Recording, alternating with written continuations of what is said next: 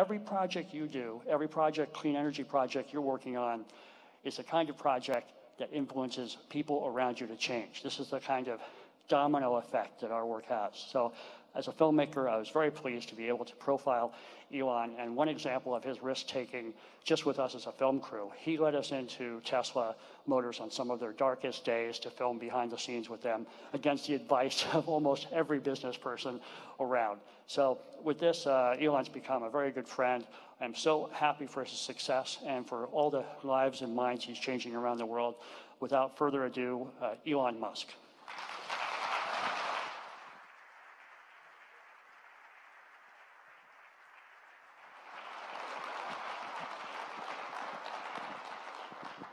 All right, well, thank you for having me here. So I guess I was basically asked to speak for about 15 minutes or so. Hopefully you could hear me okay. It sounds a little odd from where I'm standing, but so I was just asked to talk about my views on sustainable energy, and maybe I'll start off with just saying maybe some obvious stuff about why I think it's important. And I think this is something that is really almost tautological. We must have sustainable energy, both production and consumption, or we will face massive economic collapse. So that is a problem we know we must solve, one way or another. The challenge we face right now is, this will occur no matter what, but the problem is that we have these low-cost stored hydrocarbons in the ground that have accumulated over hundreds of millions of years, perhaps in some cases over billions of years in the case of methane. So that's a problem because we're taking trillions of tons of carbon dioxide that was buried deep in the Earth's crust and putting it in the atmosphere. And then some of that migrates into the oceans and causes acidification. So we're essentially running this massive chemical experiment on the oceans and atmosphere. And the reason I think that's incredibly dumb is because we know we're going to run out of that stuff anyway and have to find an alternative. So why are we running this massive chemical experiment on our oceans and atmosphere when we know we have to find an alternative anyway? It's the stupidest thing I could possibly imagine. And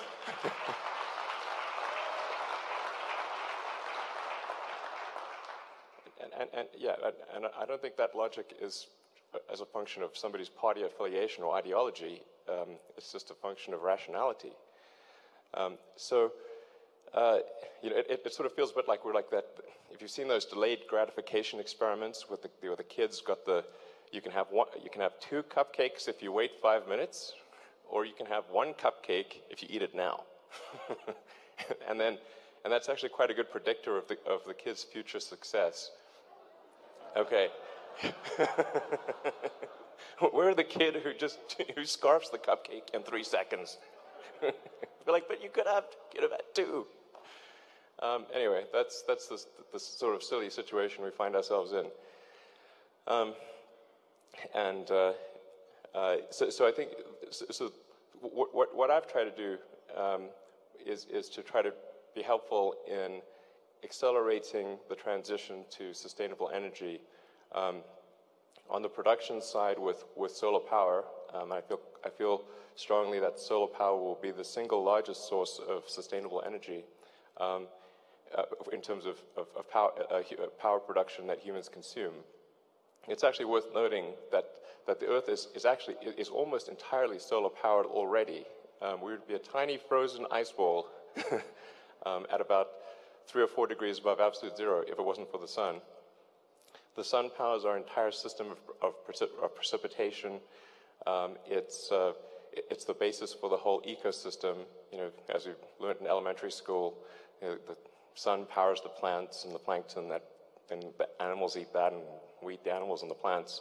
And so the ecosystem of Earth, the life forms of Earth, are almost entirely solar powered already.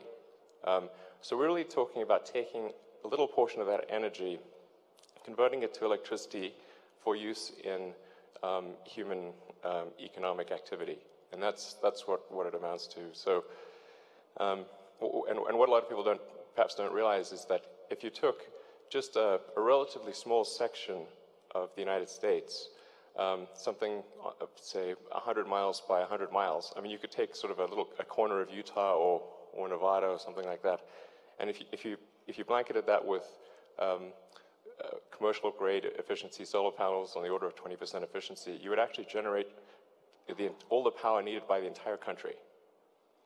So, and this is simple math. Go and do the back of the envelope math, and you'll see this is very easily correct. Given that it's obvious we need to go make a lot of solar panels and get them installed, it's also helpful in that you can put solar panels at point of use. So you can put them on the roof of a business or a home and directly power the home during the period when it needs the most electricity, which is typically during a summer when the air conditioning is running at full strength. So it tends to match quite well to energy usage.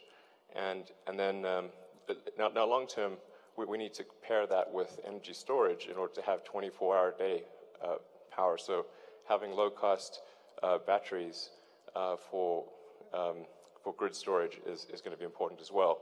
And we were very happy to announce recently a deal between SolarCity and Walmart where we're going to do solar panels and batteries installations in 90 Walmarts around the country. So.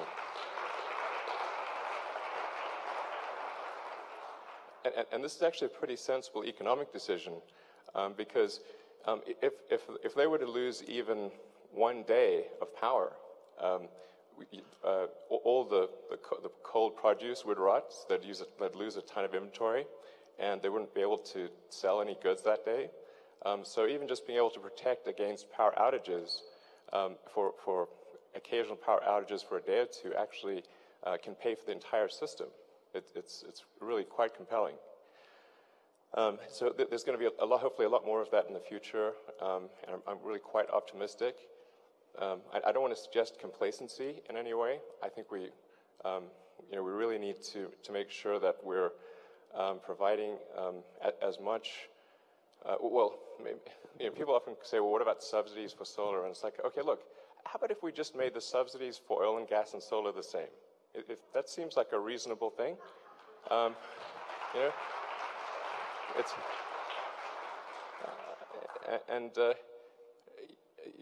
I mean, it's like sort of like cigarettes or alcohol or something like that. I mean, you should at least tax stuff the same or subsidize it the same. Ideally, you should tax the things that are bad for you more than the things that are good for you. That sort of seems like it would be common sense. Hopefully that doesn't sound crazy. Although it is amazing how much opposition one gets to these things. And it's tough. I mean, one can't expect the oil and gas industry to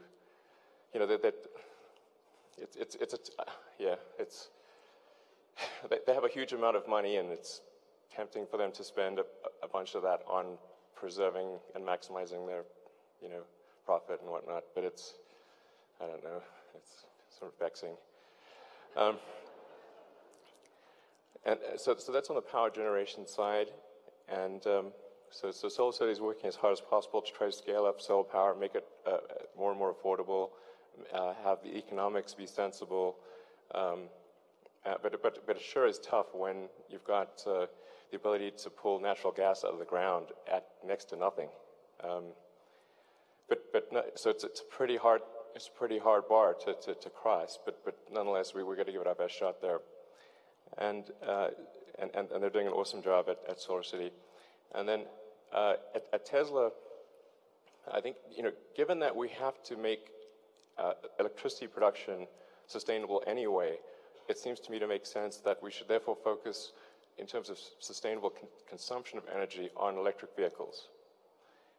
And the trick with electric vehicles is we've got to make electric cars that are more compelling as products than gasoline cars.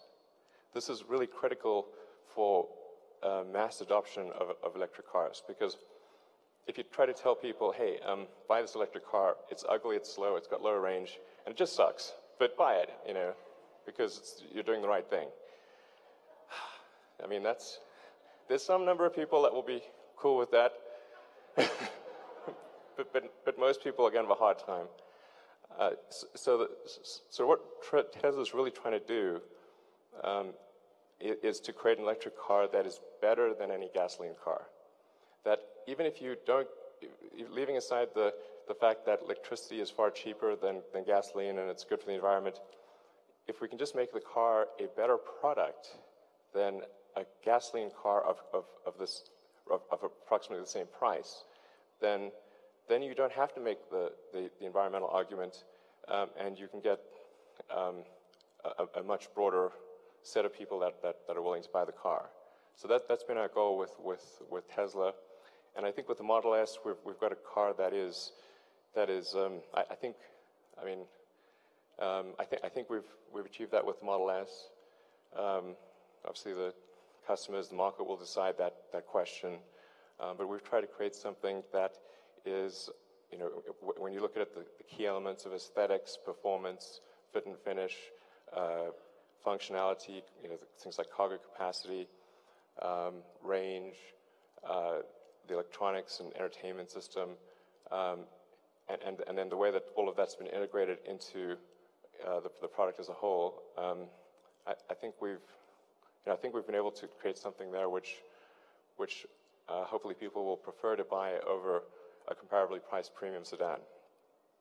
And we've just started production, and the challenge that Tesla faces over the next several months, which is it's a very difficult one, is to scale up production and to be able to achieve enough of sort of a gross margin on the product that we can get to a situation of being cash flow positive, which is extremely important. If we aren't able to do that, we will simply join the graveyard of all the other car company startups over the last 90 years.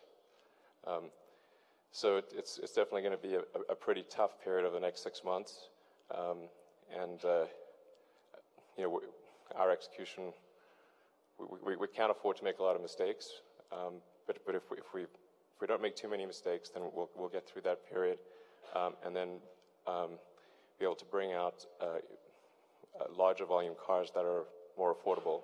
Our third generation car is going to be a $30,000 car that will be produced at order of magnitude greater volume. So we'll hopefully be making a couple 100,000 units, and we'll be able to achieve the cost savings because it'll be out the third major design optimization and an order of magnitude greater volume, and the car will be a little lighter, probably 20-25% lighter than the Model S. So I feel pretty good we can get there as long as we get through the next sort of several months of trickiness. So that's what we're doing there, and then we're also providing powertrains to Mercedes and to Toyota in their cars. The electric RAV4, the new electric RAV4, where Tesla's providing electric powertrain that just went on the roads. So we're trying to provide our technology to other car companies to accelerate the advent of electric cars, and that seems to be well received. So, and then as Chris was saying, by showing that you can make an electric car, which is like we did with the Roadster, we showed you can make an electric car that's good looking, fast, long range. That sort of spurs other car makers into making them as well. So we can kind of show that it's technologically possible, and if you do it, people will buy the product. So I think even if in the end, if Tesla doesn't make it, I hope we have nonetheless served that purpose. I don't want to sound dour, but it's definitely going to be a tough 6 months, and then we'll see where things stand.